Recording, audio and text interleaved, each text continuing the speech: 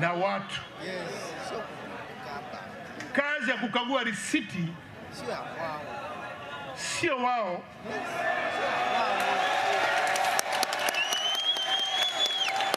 Mpaka tu pale watakapokuwa wamekuja kwa dhamana hiyo, na watakuja na kujitambulisha kama sisi ni wakaguzi, tumekuja hapa kukukagua, kibali hiki na waruhusu kukagua. Hiyo ndio jukumu la jeshi letu la polisi, na kazi hiyo itaendelea. Lakini kwenda Kariakoo kuzunguka kukusanya kodi, leta kodi, italeta mkanganyiko. Lawama zinakuwa nyingi kwa taasisi yetu bila sababu, lakini lawama inakwenda serikalini, lakini lawama zinakuja sisi watendaji tuliopewa na dhamana na Mheshimiwa Rais ya kumsaidia kazi. Hili hatutaruhusu. Kwa hiyo task force hii tunaiondoa.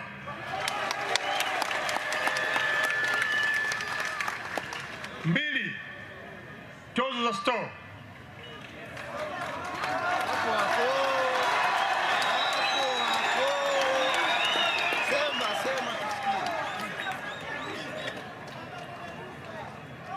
Nataka niwaambie, iko sheria ya maghala, ndio store hizo inayotekelezwa na Wizara ya Viwanda na Biashara. Haina mgogoro.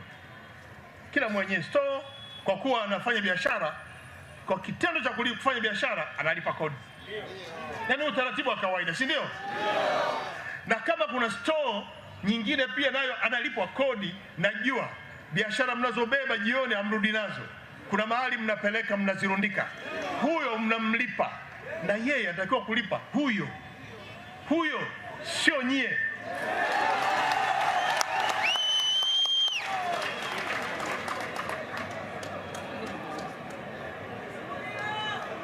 Simenielewa nachokisema? Kama store inayotozwa kodi na viwanda na biashara haina kero, kwa nini kero zije kwenye store ya wafanyabiashara? Wakati wote ni wafanyabiashara, hata kule kwenye viwanda biashara kuna dosari. Hapa niko na mkurugenzi wa stakabadhi ghalani, yeye ndio mwenye sheria ile, na anatoza kodi tozo kwenye maghala, lakini haina kelele.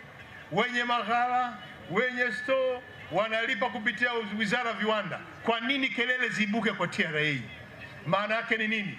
Sheria hiyo iliyoko si mbaya, lakini kuna kanuni hapa, kanuni ambazo zinawezekana zimetengeneza mianya ya kuleta kero. Kwa hiyo kanuni hizo nazisitisha mpaka hapo zitakapoangaliwa tena upya.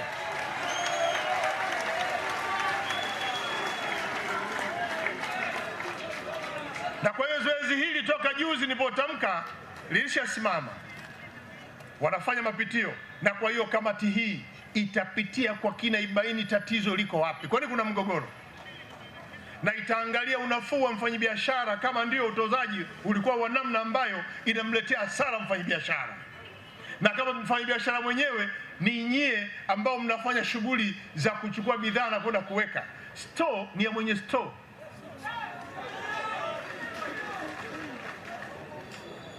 Nyie mnapeleka pale kwa makubaliano yenu, bana mia basi, lakini mwenye store kwa sababu anapata mapato ile kwa taratibu za kodi ni lazima alipie kodi.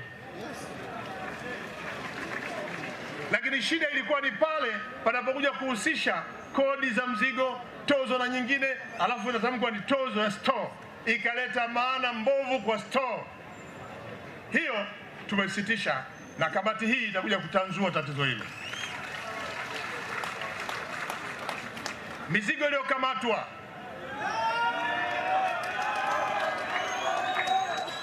Mizigo iliyokamatwa, tunaambia ziko store mbalimbali zimerundika mizigo ya wajasiriamali wetu, na mingine inafika mpaka hatua inaoza kwa sababu aliyeweka anaogopa kwenda, na anaogopa kwenda kwa sababu anaambiwa huko kuna mtu anakamata, ukienda tu anakukamata. Sasa mizigo hii, wale wote wenye mizigo mtoe taarifa kwa kamati hii, ili najua mwenyekiti ulisema nitoe kauli ya kufungua sasa hivi. Nataka nizungumze kitu kimoja. Hii mizigo tukisema itoke mara moja, unaweza kuwa na tafurani ya iratibiwe. Wale wenye mizigo kipata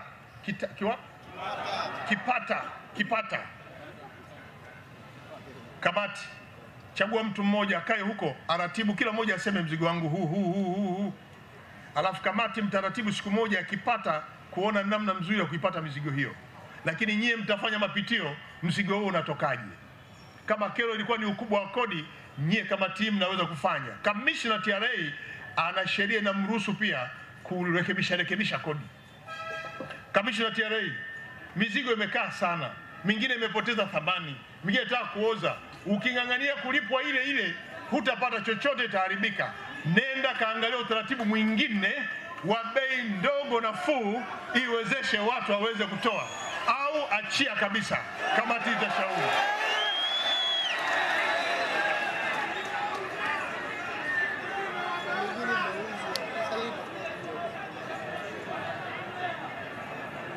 Kauli ya dharau kwa viongozi, nairudia tena. Waziri mwenye dhamana kwenye wizara yake, waziri mkuu, makamu wa rais na kigogo mwenyewe rais, hawa wakisema kuziambia mamlaka zao za chini ni agizo.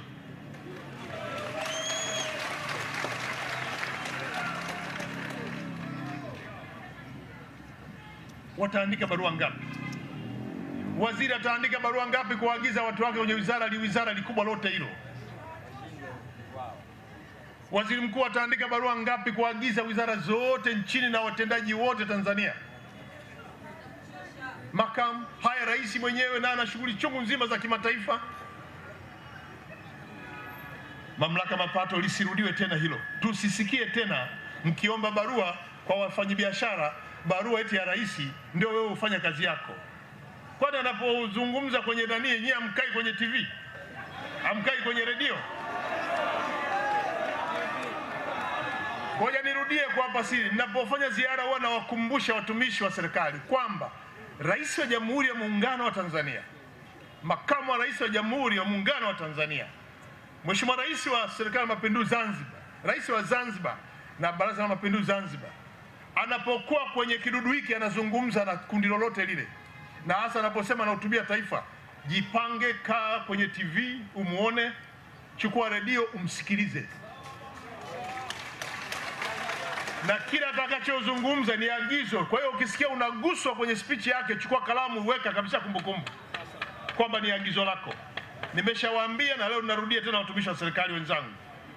Rais na makamu wa rais na rais wa Zanzibar wanaposimama kwenye podium wanahutubia taifa, wanahutubia kundi umma mkubwa wa Tanzania, anazungumzia ishu maalum, chochote atakachozungumza mtumishi kikukugusa kwa kuagiza, nenda kashughulike mara moja. Usisubiri barua. Bana, nyie mkisikia mtu anasema lete barua ya agizo la rais, nyie tuambie tu fulani, tushughulike naye.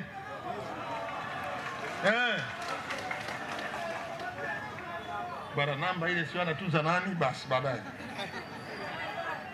Sasa hili naamini halitajirudia tena, kwa sababu kamishna TRA yupo hapa na atakwenda kuwaambia watendaji wote wa TRA kuanzia makao makuu mpaka mikoani kwamba agizo la Mheshimiwa Rais, kama mna mashaka nalo, wewe rais anatamka unakuwa na mashaka, mkuu wa nchi wewe.